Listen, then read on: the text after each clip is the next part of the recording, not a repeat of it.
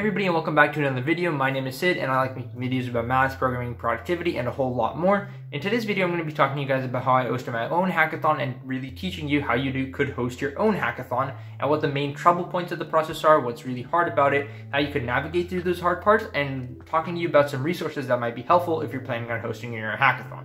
Before we get started though, check to see if you're subscribed. Most of my viewers aren't subscribed, and if you subscribe, it would help me out a lot. Plus, it's completely free and you can always unsubscribe later. Alright, let's get straight into it. So first of all, why should you host your own hackathon? Why don't you just go to somebody else's hackathon, have fun there, and eat your free food? Well, the reason I hosted my own hackathon in my high school was because I wanted to. But seriously, I hosted it because there weren't really any hackathons for high schoolers in North Carolina. I mean, some of the university's hackathons you could attend as a high schooler, but there weren't really any hackathons designed only for high schoolers. So I was like, alright, I guess I'll make one with some other people at my school. So the summer before my 11th grade year, I decided I was going to host a hackathon in my high school, and I ended up doing that my junior year with the help of some seniors. You know, I was going to host UniHacks, the name of our hackathon, so that every high schooler, at least at my school, would have the opportunity to participate in a hackathon because I know how helpful it is to actually be able to do one. And if you want to know why that's helpful, check out this video over here. I made a whole video about why hackathons are really good.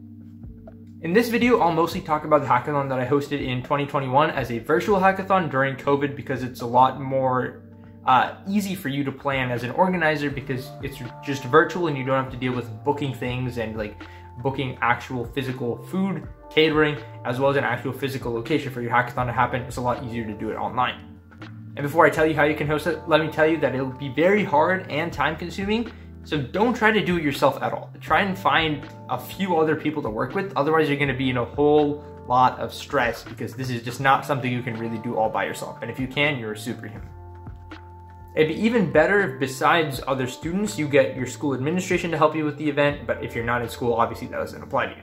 So first of all, the first thing that you need to do before actually starting to plan your hackathon is pick a event format, whether it's hybrid, online, or digital, or in person, and also get an organizing team.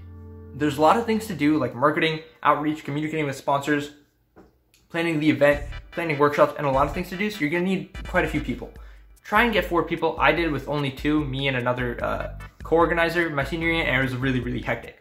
Anyways, once you have that done, you're gonna need to figure out a date for your hackathon. Try and have it 4 to 5 months from when you start planning it because that gives you a lot of leeway to work with, making it easier upon you and your fellow organizers and your school administration, if you're working with them, to actually plan the hackathon and make it really, really good. You know, pick a weekend and choose your time frame of your hackathon. Is it going to be 12 hours, 24 hours, 36 hours, 48 hours? What is it going to be like? And then once you have all that information, you're at a pretty good place to start actually doing the hard work for planning your event.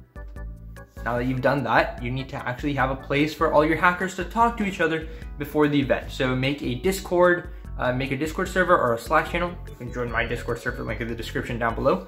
And this is where your hackers are going to communicate to each other. If they don't have teammates, this is where they're going to find teammates. And you know, this is what you'll be using to send communications updates throughout the event and before the event. I would suggest making this, well in advance, but only sending out invites to people who've signed up about 2 weeks before the actual event. That way you won't have an empty Discord server just sitting around for a while with nobody really typing in it. There's a lot of templates for Discord servers for hackathons, and if you search them up, you'll find quite a few. Next, what you're going to have to do is make a dev post for your event. And a dev post is basically what all hackathons use for people to submit their projects. People will submit their projects and include things like pictures of their project, an about section of the project, a GitHub link if there is one, as well as a link to the deployed version of the web app or app if there is one. And that's what the judges will use to judge the submissions and the participants.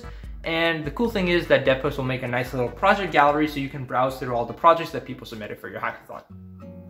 And of course, you can't have a hackathon without participants, so you're also going to have to make a website with a registration form so that people can sign up for your hackathon and, provide you all the important information that you need to know, like their name and their t-shirt size.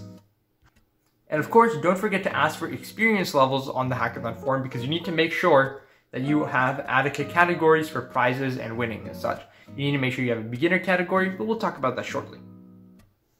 To make the entire process easier on yourself, especially if you're in high school, try partnering with your school administration to make the hackathon a reality. More often than not, if you tell them the benefits of, working with code and computer science for young students and high schoolers, they'll be more than happy to help you. And if they're not, then there are other ways to do things, and we'll talk about that right now. Okay, I lied, not right now, but in like 15 seconds. Anyways, to get the word out about your hackathon, you could use your teachers to, tell their students, or you could get your friends to post on social media. You could post on social media. There's a whole bunch of ways to promote your hackathon and get people to sign up, and I hope you take advantage of them. You could get fundraising from your teachers and your school administration, right? But not every school has access to funds, and not every school is really well connected where they can talk to companies to get funds. So how do you actually get funds for your hackathon? Because nobody wants to participate in a hackathon that doesn't give them a free something. They want free stickers at least. The most common way to actually get your hackathon funding is by becoming a MLH partner event. Now, MLH stands for Major League Hacking, and they host a bunch of hackathons throughout the country and the world even. And they're not really the ones that host the hackathons. Different schools and organizations host those hackathons, but they partner with MLH for a farther reach, as well as to get funding and a bunch of other cool things.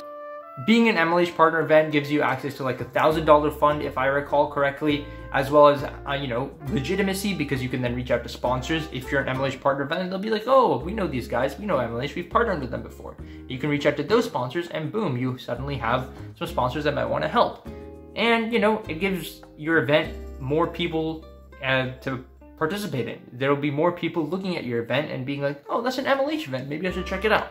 And the way to become an MLH event is to actually fill out their application. It's on their website. I'll leave a link to it in the description down below. The application includes things like, asking for your organizing teams, like resumes and stuff, as well as how you're going to plan the hackathon, when it is. And I think they require you to apply like 4 to 5 months before your hackathon is actually a thing. So I would recommend that you apply as soon as possible, as soon as you know your hackathon is happening, because then they'll be able to reach out to you, schedule an interview, and when you do get approved, now you have access to MLH's funds, and it's a really, really fun time. Side note, I wasn't actually an MLH partner event because my school didn't want us to be, and so I went the way of getting my school to fund it. The second way to get your hackathon funded would just be to reach out to sponsors yourself, which is very hard to do, or you could reach out to them to contacts in your school, which again, not every school has. So this is the really, really hard way to do it. Third is you could try doing a fundraiser, right? Go around asking, telling people and telling students to tell their parents or other local businesses that, hey, we'll put your logo for your company on this website if you pay us X amount to help us host this event to get young people interested in computer science and coding, If maybe they'll say yes, and then you'll have some sponsors. It's all very much a just reach out to as many people as you can, and you hope that some of the mud that you throw at the wall ends up sticking.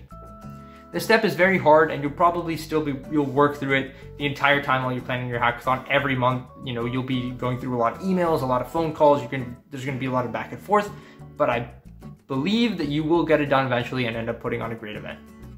As the date for the event draws nearer, you're going to want to find people to judge your submissions, as well as people to, volunteer their technical expertise to help with students or any hackers that might have problems with their projects during the event. You should try to give yourself at least a month and a half to do this, because the people you'll be reaching out to are probably very busy, and you'll likely need to reach out to a bunch of different people to actually get judges. Of course, if worse comes to worse, you could just judge it yourself or get some of your friends to judge the hackathon if they're not participating, but it's best to try and get some people that are in the industry. If you've already gotten sponsors, then it's really easy to talk to those sponsors and be like, hey, do you know anybody at your company that might be interested to come over and judge a hackathon or volunteer at one? And if you are partnering with MLH, they do have MLH volunteers that will do this for you. So that, again, is very easy to do. Also, remember, before you actually tell your judges to go judge, remember to make a comprehensive rubric that specifically says 1 point. You give them 1 point if they do this, and 10 points if they do this. Because if you don't tell the judges exactly what point value is associated with what in a project, then they'll come up with their own rubric in their mind, and then your scales won't be even, and some judges will rate a lot harsher, and some judges will be a lot more lenient. So it's best to come up with the rubric that you give to the judges rather than letting them think of everything by themselves. Something else that you have to be doing is planning out workshops and events for your hackathon. So you could have like a Tetris tournament during the middle of your hackathon, just as like a little break for people, and workshops to improve their skills. You could have like an intro to web development workshop, or an intro to machine learning and AI workshop, or an intro to blockchain workshop. And again, MLH has a lot of resources for this, and you don't even need to be a partner event to avail of those resources, because it's all freely available on the internet. So during the event, you're gonna need to be on call basically the whole time, making sure that your event's running smoothly, making sure that workshops are being run on time, that you're continuously monitoring the Discord server or Slack channel and making sure that people's questions are getting answered, nobody's being too toxic, and that everybody's having a good and enjoyable time. Honestly, you're gonna have to be in many places as you possibly can be, and it's gonna be very tiring, so make sure that you're taking breaks and organizing with your team so that everybody gets a little bit of time to breathe during the event's weekend.